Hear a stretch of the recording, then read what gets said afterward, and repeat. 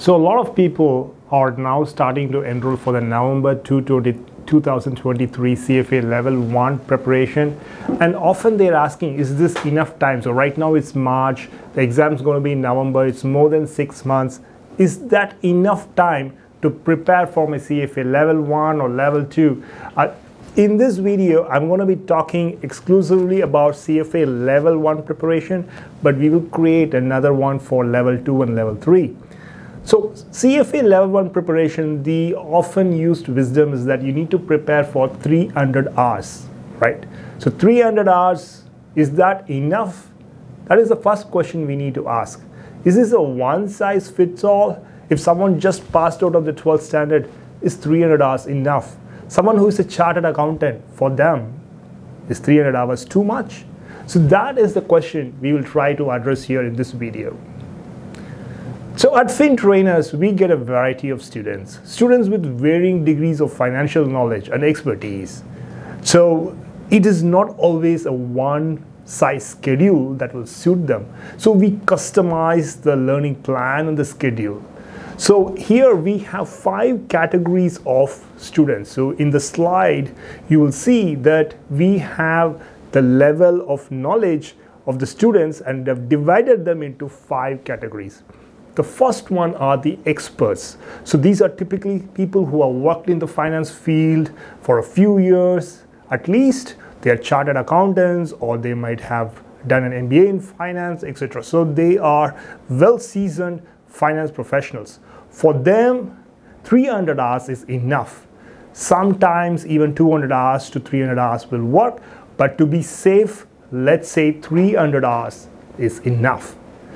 Then there are people who are not yet probably experts, but somewhere there, they're getting there. These are CA interns, people who have had some working experience in asset management or investment banking, so they understand it. So for them, I would recommend somewhere close to 400 hours of preparation. So remember, now we are talking about hours. We are not talking about the months that's required to prepare. So I will come to that. I will address that in just a few minutes. But so the second level, the people who are slightly below the expert level probably need 400 hours.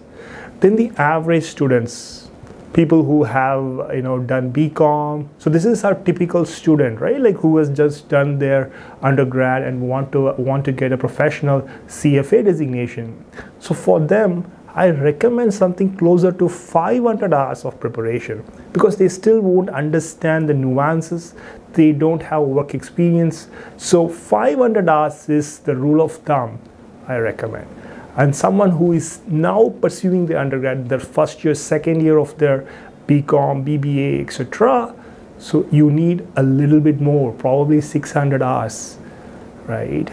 And if you are just finished your 12th standard and you want to enroll in a CFA preparation, 700 hours, even 800 hours is required, because you still don't understand what's a market order, what is equity, even what is the asset classes, what are the types of asset classes. So we have to start from the CFA bootcamp and then take it really slowly. And there's also no rush for you, because you need 3 years of work experience to become a CFA charter. So you have enough time to prepare and pass the exams. So why not make use of it, understand the concepts, and pass the exam in the first attempt?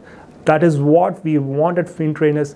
We really take pride in the high success rate that we have with all of our students. Now, let's think about how to convert these hours into the months required for preparation, right? So we talked about the skill level. There are 5 skill levels.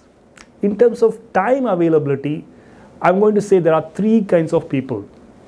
People who are working, right? The working professionals usually tend to have the least amount of time. And in my experience, I think somewhere between 10 to 15 hours a week is all that they can spend for CFA preparation, right? Then there are students who are full-time students, and they also will pursue the CFA designation.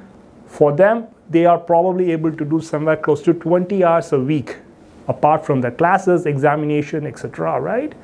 And then there are folks who only study for CFA, right? So they have graduated, and before starting work, they want to study and clear at least 1 or 2 CFA levels. They can probably spend effectively 30 hours. So they're probably sitting and studying longer, but the efficiency drops after a certain amount of study time. So I would say in theory 30 to 35 hours a week is what they are on average able to study. So we had the number of hours required for each level of skill, and then we have the amount of time. So if you combine these two, right, so you are getting this new chart, right? So you see where is your skill level and how much time, what's your situation? Do you have a family and you're working? So then you're probably only able to spend 10 hours a week. And if your skill level is average, that means you need to spend something like 500 hours and you have 10 hours a week, which means you need like 50 weeks, almost a year to prepare. Whereas if you are a student and your skill level is average, you have 20 hours a week, you probably only need 6 to 8 months to prepare. So 2 factors, your skill level and availability of time, right? So think about this, and when you are here at FinTrainers, we help you understand, what is the right examination time for you to appear so that you clear the examination in the first go. That's what really matters.